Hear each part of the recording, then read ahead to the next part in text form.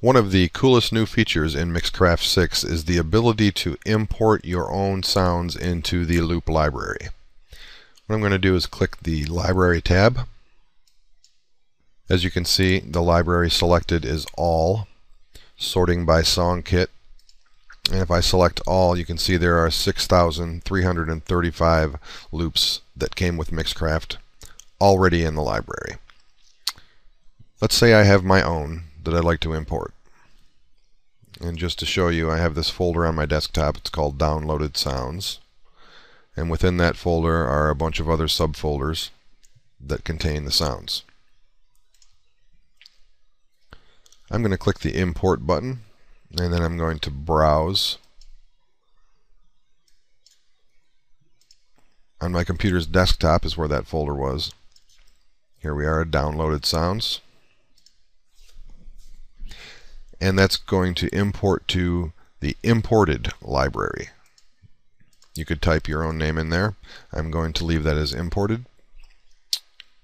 And here we are selecting to import sounds less than 2 minutes long. You can set that 1, 2, 3, or 4 minutes. You can also choose to import all sounds or import sounds more than 1, 2, 3, or 4 minutes long. I'm going to choose to import all sounds, even though most loops are going to be fairly short. I don't want to skip any of the sounds that are in that folder. As for file types, I know there are multiple types within those folders, so I'm going to select all of these types.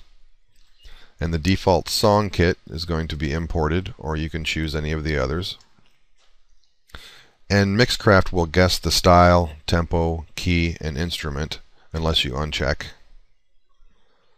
Copy sounds to library folder. What this is going to do is copy the sounds from the original folder into the Mixcraft library folder. If you don't choose to do this and later you rename, move, or delete that original folder that the sounds were imported from, they will no longer be available within Mixcraft. So I'm going to choose to copy the sounds to the library folder. I'm also going to choose to preserve the folder structure when copying, rather than copying them all into the same folder, because I'm a folder structure kind of guy. Let's hit import. And we'll be back when this is finished. And it's finished. 2,822 sounds imported. 1 file skipped due to your import settings. 0 sounds were already in the database. And we're in the imported library. As you can see, all and imported. 2,822. So if I double click one of these, there it is for use.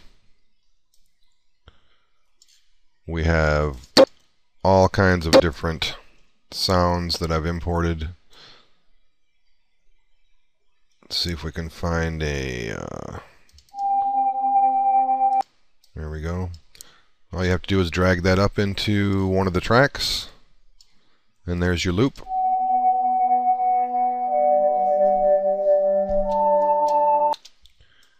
And if you drag out the end, it shows you that it is a loop.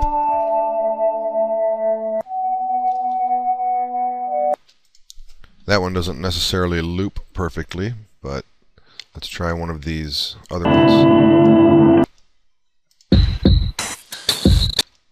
Let's drag that up there. This sound is in a different tempo than your project. For the very best in sound quality, would you like to change your project tempo to match the sounds? Sure.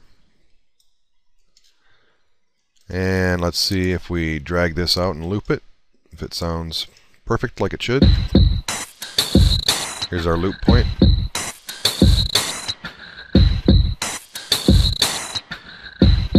Yes, it does. Another way you can import loops is to record something like a guitar and then import that into your loop library. So let's record something real quick on a guitar. Okay, now that that's recorded, take a quick listen. Now what we're going to want to do is loop this. So I'm going to need to trim the beginning and the end.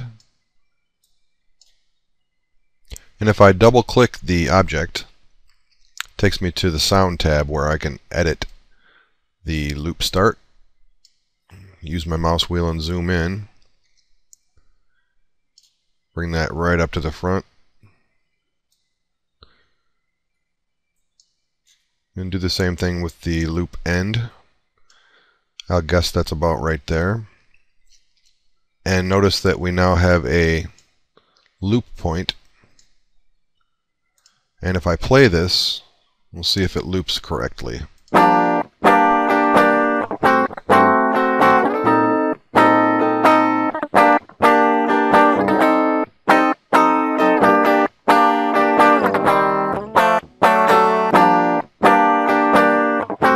It's not perfect, but it's not bad.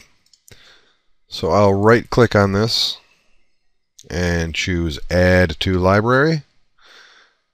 And I can either type in a new library name or use an existing one. And I will use the recorded sounds that I created earlier. In the default song kit, you can also type in your own default song kit name, which I will type in guitar. And apply track effects when adding, and apply clip envelope when adding. If you have added effects to the recording on the track, or edited the envelope like the volume or the panning, and you want to include that in the library loop that you add, select these two boxes. If not, deselect them.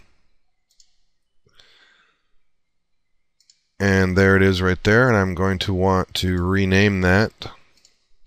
Call that Guitar 03.